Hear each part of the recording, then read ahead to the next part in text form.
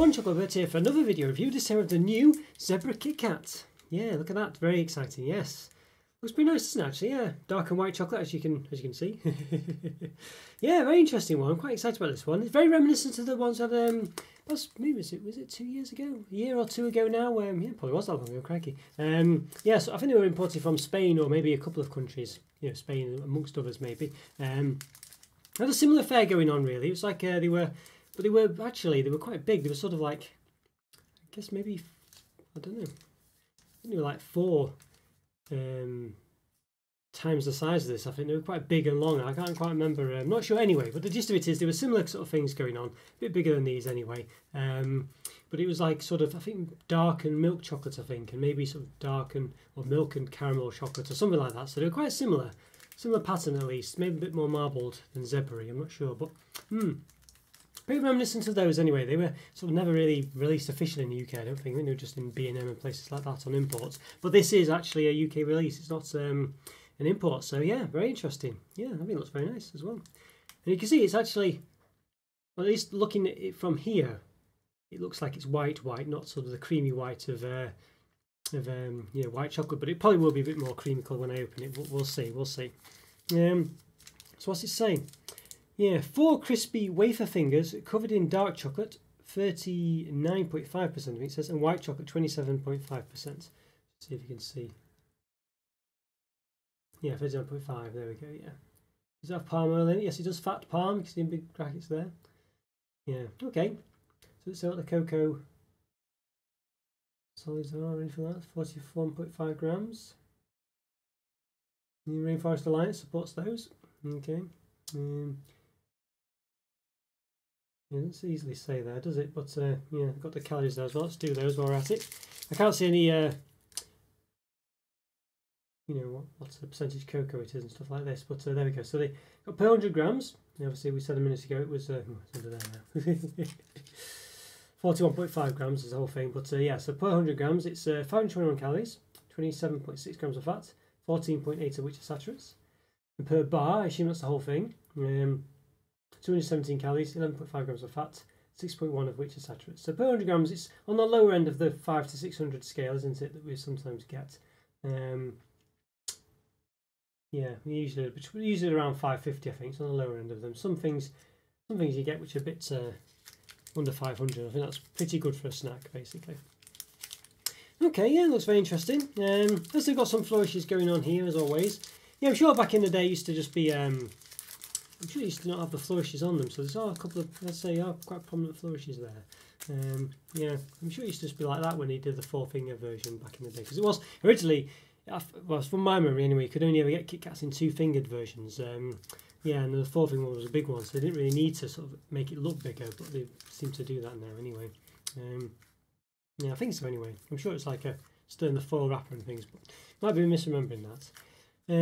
Yeah, so as you don't know, you probably might have worked it out already just based on the front picture, but you might not have done. So it's basically it's a 4-finger bar. This usually it's 2 fingers, like essentially, well, like that.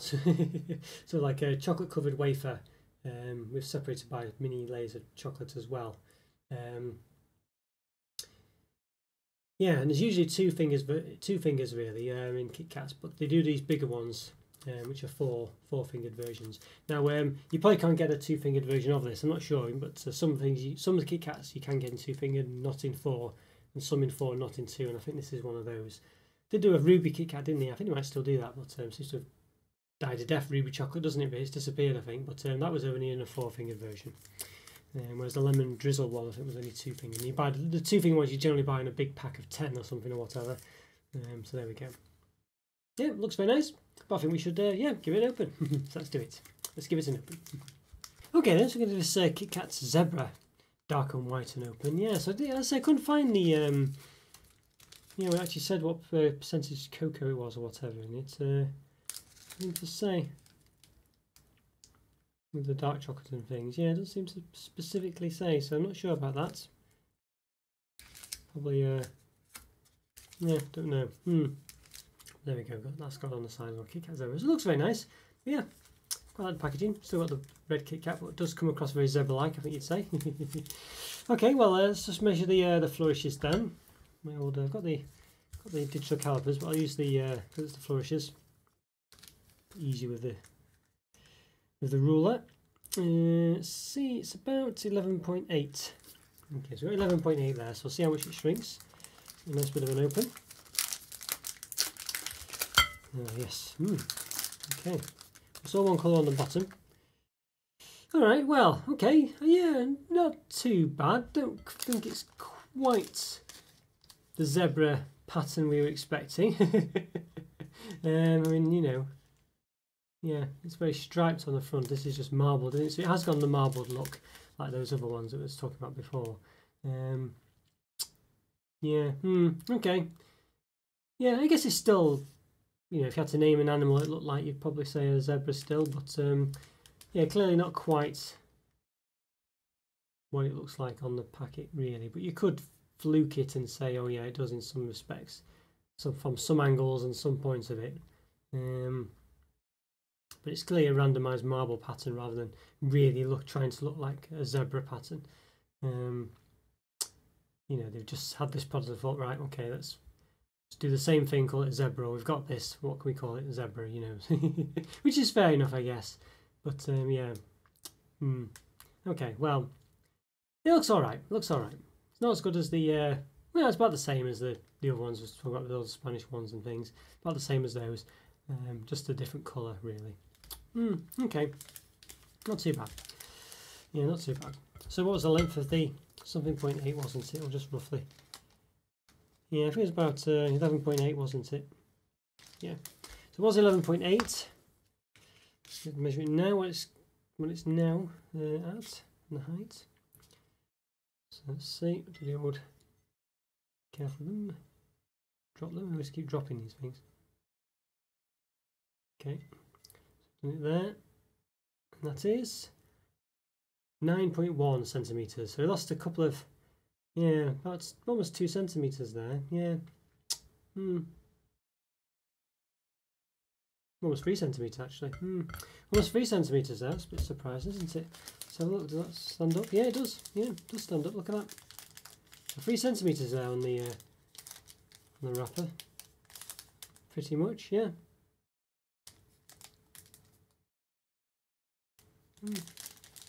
Yeah, 3 centimetres. Disappointing that. Disappointing. Just measure it there. Yeah, about 3 centimetres. Yeah, it does work out. Yeah. Okay. Alright, well, that's typical KitKat size though. Yeah, 3 centimetres, you know, it's nice. It's a third of it you've lost. Okay, the height wise, each finger, about 9.5 centimetres. And on, it's about 0.9, about a centimetre, it's 0.9, not 9.5 centimetres. 0.9 centimetres there, maybe a centimetre. You round up. What's the one we've not done? The width. Let's see, it's wide at the bottom and at the top. It's about 6.3 centimetres there. At the top, the width. Measure it as good as we can, roughly. About 5.9. Okay. Alright, there we go, yeah. Yeah, a bit of shame with the flourishes there. As I say, would not really expect to lose that much, but as I say, you've lost a third. Well, you know, what you get, it's a third more on top of it, so yeah. Okay, right, yeah, so let's give it a look. I've just, let's see. Right, alright, yeah, so let's give it a bit of a snap. Okay. This is one individual finger here, so there we go. Yeah, so they look quite nice on the inside, don't they? But you can see the middle doesn't appear to be dark chocolate. Has been a problem of mine with some of these KitKats, limited edition things. They don't do a sort of, they do a different chocolate on the outside, but not on the inside, like a white chocolate one or whatever. It still has milk chocolate or whatever on the middle. I don't really know what it's actually described as, that middle part. Yeah, it doesn't really say, so I don't know if it's specifically chocolate or something else, but oftentimes they don't change the centre, which is a bit of a shame. But I've seen them do it on a couple of occasions, and it's extra special when they do that. Yeah, alright, looks pretty nice. Typical KitKat affair there, I think. Not sure you're going to taste much of the white chocolate, really. But you can see it's quite thick in places, you know, on that side there, on the left as you look at it.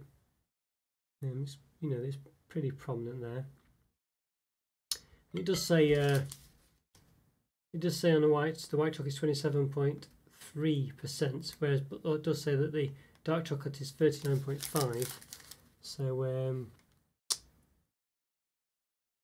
yeah, if you can see in this corner up here. So you know, it's less white chocolate anyway, which is a shame. But of course, the bottom is all dark chocolate, I guess. So that might be why. Even so, yeah, okay. Right, well, I think we should give it a taste. Why not? Okay, let's do it. Let's give it a taste. Okay, I want to give this a zebra KitKat a taste. Yeah, zebra dark and white. Yeah, looks interesting. Not quite as good in hand as it does on the wrapper, or implies on the wrapper anyway. But yeah, no, it does look white rather than sort of the creamy white of white chocolate generally. I think it's obviously merged in a bit on places like there, and specifically here it looks a bit sort of creamy, but generally it looks quite actually white, doesn't it? So like a zebra. So yeah. All right, well, see how much we can taste of it then. I'm a bit apprehensive as to how white it's going to taste as the white half of it. I think the dark chocolate's going to be more prominent for sure, and it is more white chocolate, more dark chocolate in it, as it's as mentioned on here. 39.5 dark chocolate, whereas it's only 27.5 white chocolate. But the whole of the bottom is, you know, the dark chocolate, so that might account for it maybe. Okay, let's give it a taste. Let's do it.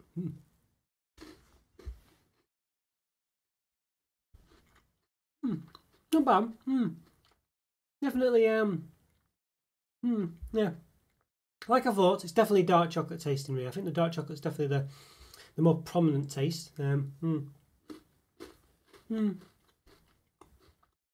I can't really taste the white chocolate. It just tastes a bit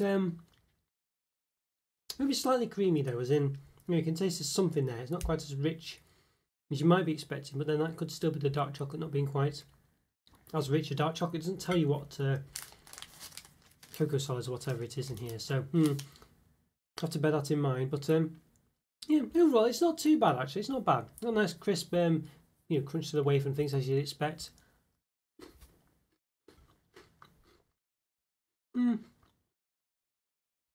Yeah. It's just not quite as rich as perhaps the dark chocolate would be otherwise. So maybe it is the white chocolate sort of tempering it a bit. I think, yeah. I mean, it's not too bad actually. It's not too bad. It doesn't quite, as I say, it's got that sort of dark chocolate richness to it, but it does seem to be slightly, as I say, sort of tempered with what I assume is the white chocolate doing it. But I cover my face. Will it? Zoom in, there we go. You can see the nice layers there as well.